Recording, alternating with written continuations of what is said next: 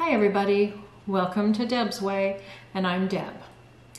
And we're here for another week of hashtag Tea Tuesday. I've got a few things here to talk to you about, lined up here on the side. But first of all, let me tell you about my little teapot here. Well, I guess there's a picture on that side too. I'll hold it here and see if you can see what that is. It's just a pretty little scene.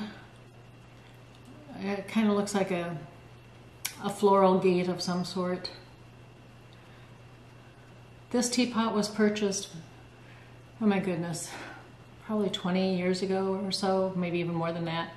This side shows you it's from Burley, England, and it's a little village scene with a thatched roof house, which is something very typical of the houses you find in the Burley area. And that's in the New Forest area of England. Yes, I visited there several years ago with friends of mine. And they were British friends of mine. They live in Bournemouth. And we went on a tour of Burley, a very quaint little village in the New Forest. Lots of thatched houses, thatched roof houses in the area. And they had some very quaint little stores downtown. Actually, I should say little shops, okay? Also downtown, well, there was a pub. You'd go for a pub lunch. And out in the village streets themselves, the New Forest ponies or horses would roam the streets. For the most part, they were kind of friendly. They were tame enough, the ones that roamed the streets anyway, but you weren't supposed to really feed them either. But of course, you wanted to pet them and take pictures with them and all that kind of stuff. I don't remember ever doing that myself, but I saw a lot of other people around doing that. But anyway, Burley is a very quaint village in the New Forest, and it's well worth visiting. So this is what I'm using for my teapot today. And the tea that I have is just a Louisiana decaffeinated tea here, okay? Now my mug holds just about the whole pot.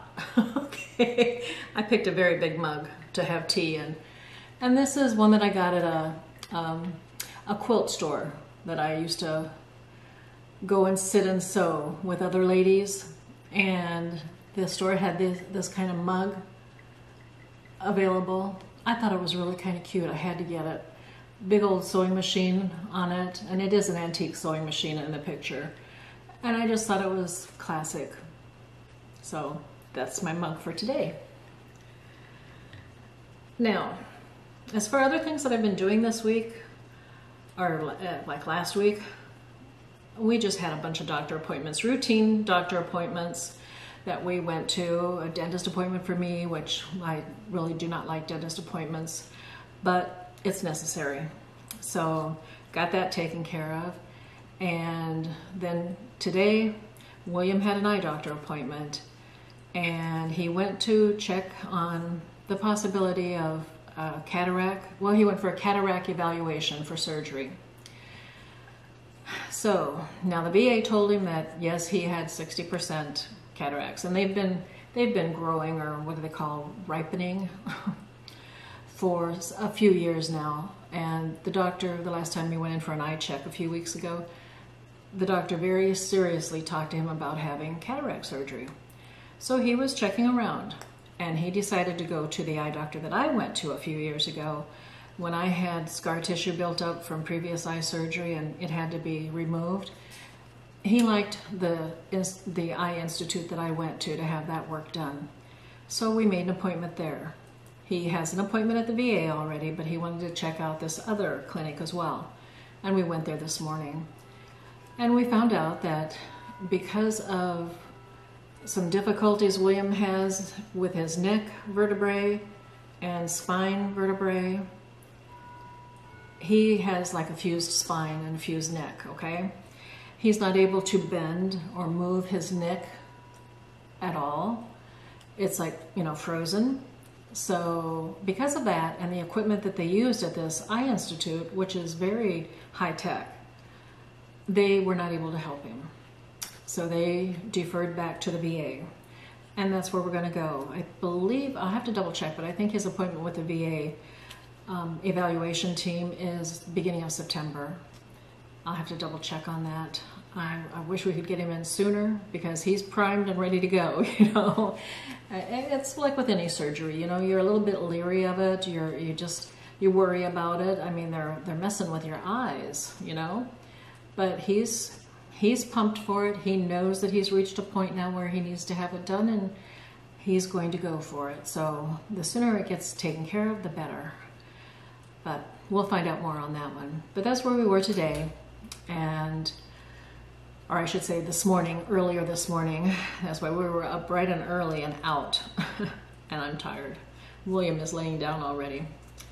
So it's going to be a long day because we do have plans for dinner with my brother and sister-in-law later on. So he's getting rest for that. But in the meantime, I wanted to tell you about something that I got from my brother, as a matter of fact. Now, I have talked to him before, we've talked to him before about storing up, you know, on food supplies, paper supplies, everything like that. Ever since the pandemic, we talked to him about that, and he knew that we were doing it as well.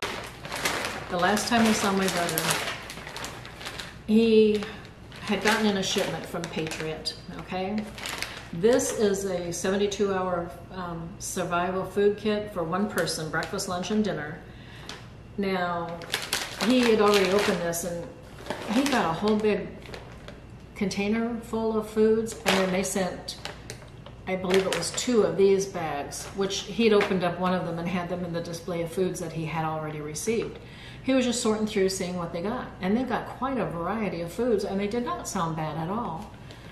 So I told him, well, you have one I can try? And he gave me a supply. He filled this bag that he'd emptied out already filled with things that I chose to try. America's Finest Macaroni and Cheese. We'll see what that's like. Dinner Bell Broccoli Bake. Okay. And then he got several of these, which I know is important.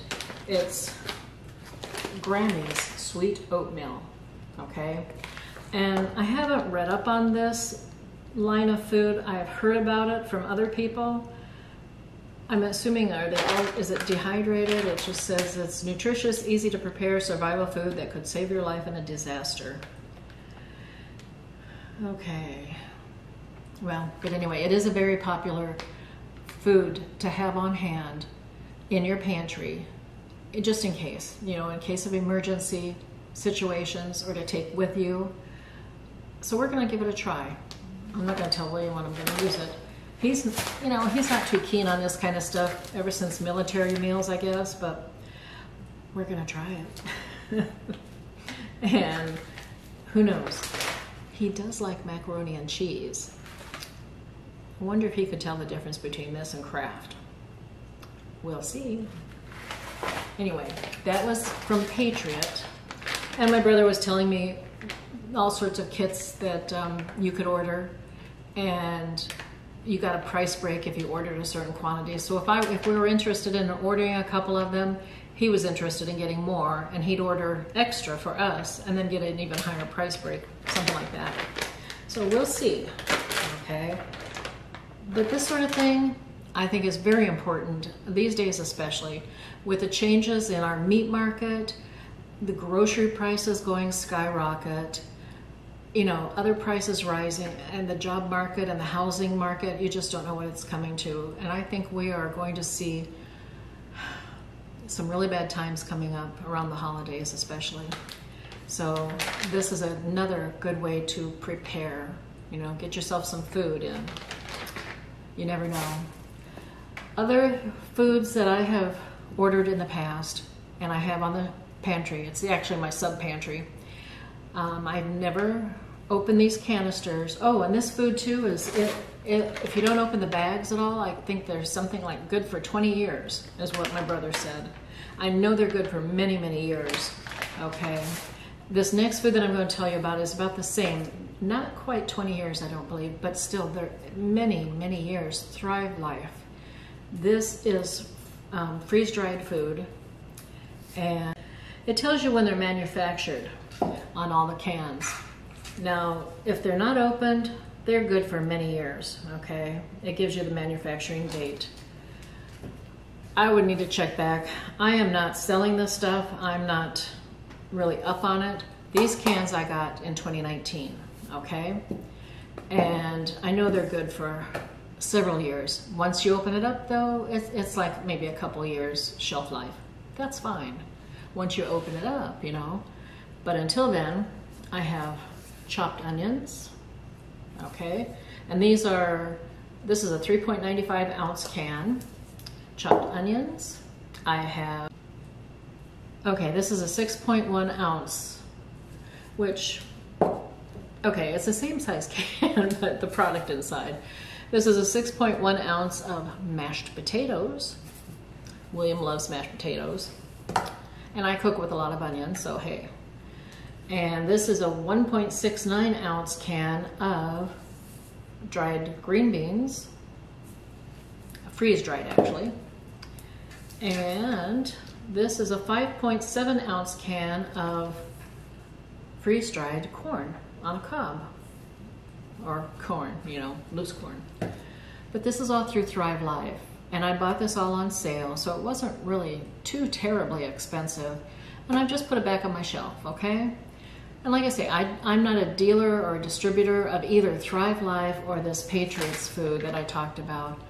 But I think it's very important to have something like this on your food pantry shelves as well because of the shelf life. They just last for many, many years, okay?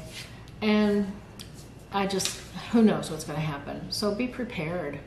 Also, you know, when you go shopping, when you go to the grocery store and you see canned goods, and canned goods are on sale a lot, you know, like 10 for $10 type of thing.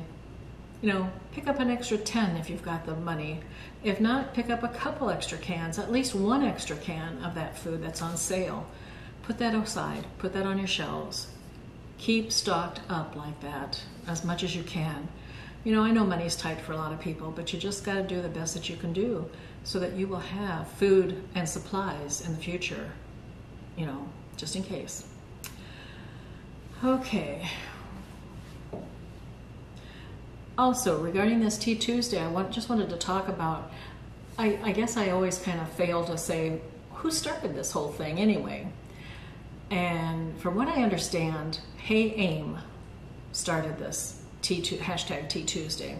So thank you, Amy. It was a very good idea. You know, go over and check her channel out, but also check out a couple other channels I'm going to mention to you, and that is Kathy's Favorite Things. Now, I am a new member of both of Amy and Kathy's channels, and I was led to them through this Tea Tuesday business through a channel that I have been a member of for a while, and that is Life with Patty. I will leave the links for all of these channels down below. Check them out. On the hashtag Tea Tuesday, there is a listing of everybody else that's involved in this challenge. It's not a challenge, this collaboration. It's a bunch of nice people, you know. You just might make some new friends. You never know. I sure did. And I've enjoyed doing this. It's like sitting down and having a little chit chat about what's going on in your life and hey, talking about this kind of stuff, like a little commercial, I guess. Yeah, hey, Thrive Life and Patriots, I'm available for commercials anytime. Paid commercials, but nothing on my channel is sponsored or paid for except by me. So anyway, yes, I have a little list here to follow because I always get off track. I start talking and I lose I go here and I go there and then I forget to say things, and one of them has been, who started this whole hashtag Tea Tuesday? Well, now you know. Hey Aim. And then I went to Kathy's Favorite Things, and I found out through Life with Patty. So, okay. Next thing on my list to talk about, because it looks like I've covered just about everything, is my youngest nephew's birthday. Happy birthday, Jeffrey.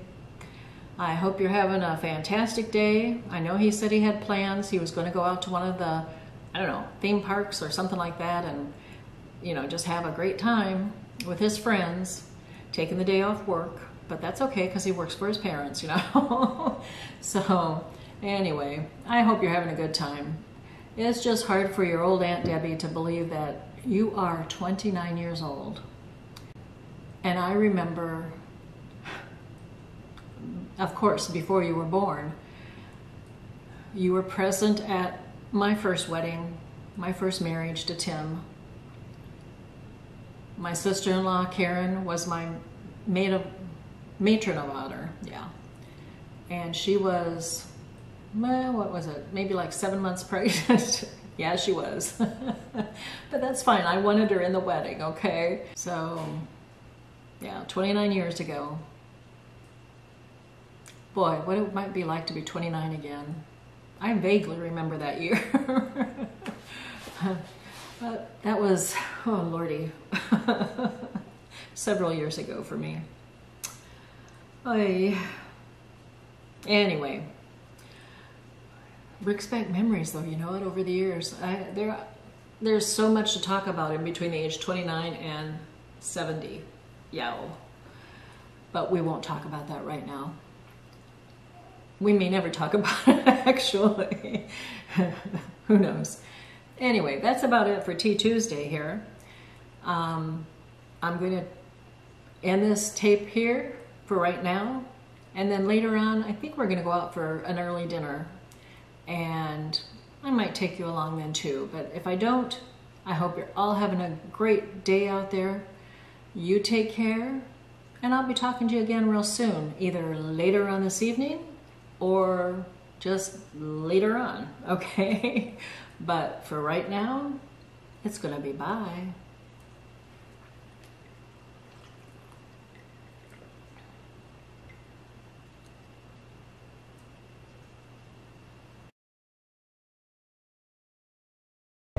What's up, sweetie pie?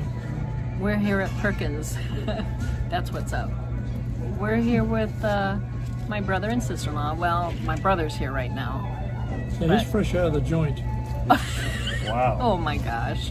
Don't Okay. spread it around. Anyway, we decided to take advantage of Perkins's BOGO, their, you know, buy one get one meal. Can't beat it. So hey, we're having dinner here tonight with the family. The salmon is outstanding. So what did you say is good here, Mike?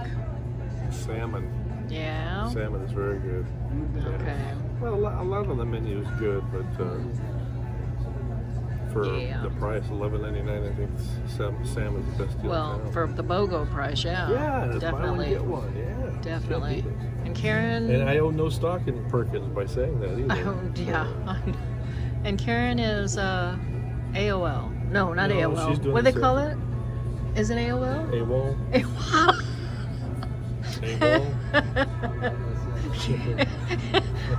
AOL. What you laughing at? She might be on AOL. I don't know. She's Do they still AWOL. have AOL? Okay. Is it still a thing? Yes. Is it? There is still such a thing. We got away with that when we did rotary phones. William, how's dinner? Wait, can't see your thumb. Couldn't see your thumb. Okay. He's having a cheeseburger Yeah. and fries. Yep. And I'm eating a little bit of mine, but I've got the Russian and about hibachi 6 other grilled languages. shrimp dish. He's going to report tonight on Very good. Very good. Russia. Okay, and my brother has salmon, and broccoli, and a baked potato. Uh-huh. It does look good. Oh, yeah. And my sister-in-law, who is here finally, has her salmon, and it almost looks like you got double broccoli. Maybe, yeah. I got more broccoli than you did. Maybe I just... But they both had salads too to begin with. But that's Very dinner for good. tonight.